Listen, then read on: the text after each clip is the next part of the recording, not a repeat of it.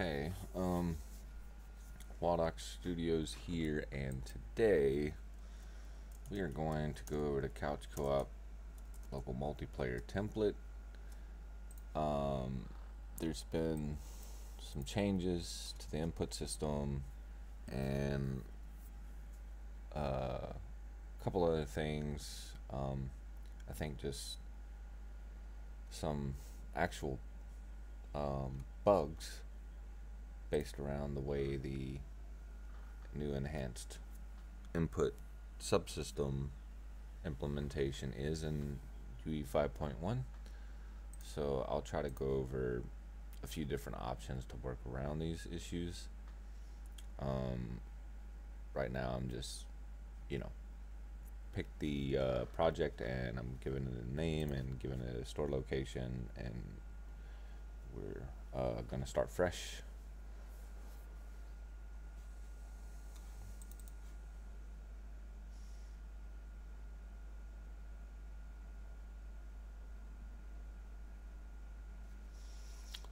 Okay, so you're gonna get these two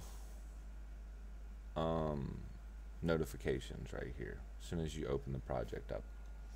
It's basically like, hey, input component class is gonna be upgraded. Now, if you was to start, you hit play, you're gonna get a whole bunch of errors here. Now, some people are gonna rework this around enhanced input, and that's fine if you want to do it that way.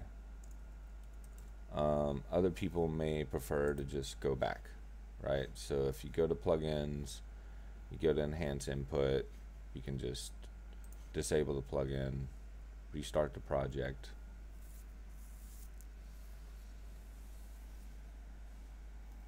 and you're now going to be on the old input system.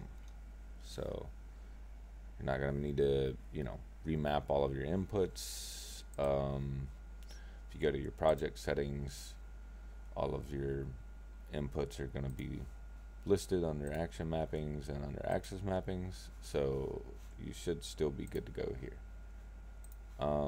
Now, if I was to hit play due to the new enhanced input system, there seems to be some project settings that no longer function. We used to have this really nifty skip player, skip assigning gamepad to player 1 so that the keyboard could always be player 1, and then the rest of the indexes would be, the first controller would be player 2, the second controller would be player 3, third controller would be player 4. You wouldn't have a direct one-to-one mapping between gamepads and keyboard mouse input. So if I was to do nothing and hit play, and by the way, I do have 2 gamepads plugged in, so if I hit start on the first gamepad, as you can see, it's not skipping. So the first gamepad controls the first player. Here's the funny thing: if I hit start on the second gamepad, nothing happens at this point, and we have all these nice little nifty errors that start to crop up. And I've gotten this screenshot from a few people. So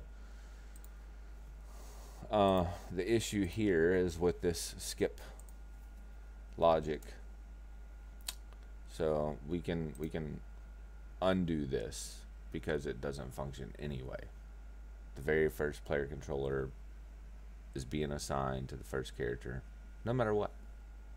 That we need to now understand that checkbox doesn't do anything, so that when we do hit start on the first controller, it does what we expect. So we have a one-to-one correlation with the number of the player controller and the index of the local player, and that will allow us to fix these issues, troubleshoot them without issue.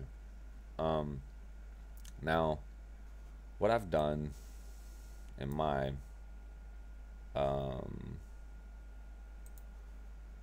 project is right here at this create local player node, because I do believe that this is the problematic issue. Is it's saying, hey, I need to create a local player controller and an index, and then we are going to add this player controller to this array here and track it. If the player start index matches player itself, then we're doing this logic. So you can directly correlate this index to this local player controller. If we were to compile this, you'll get an error on the first controller because it already exists, and you have this little tick box here. We don't want to untick that box because we do want to spawn the player controller for the other subsequent players. Again, this wasn't an issue before, it just seems to be an issue now. So we're going to clear this log, hit play. If I hit enter on the keyboard, you'll see that it spawns the first player. If I hit start on the first controller, nothing's going to happen because the first controller and the keyboard are now the same index. But if I hit start on the second controller, you'll see here that I have control over the second controller.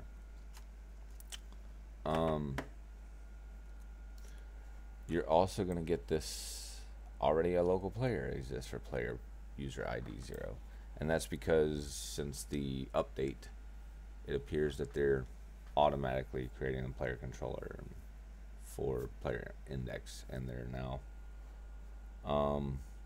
outputting this error. It doesn't impact the logic or the way this works. And then just for good measure, we'll go back to this skip keyboard thing, because I haven't really checked to see if that's going to impact the player. Nope, it doesn't. So yeah, your gamepad 1 is just always going to be you know, linked up to the keyboard input. Like right now I'm hitting enter on the keyboard, and then I'll hit play again, and this time I'll hit start on the controller. It's just the index, it's always going to be a one-to-one correlation no matter what. But yeah, so that is the easiest way to get the project working with the old system. And I'll likely go over, I guess, enhanced input for those of you who are interested in moving to that system. Until next time, guys.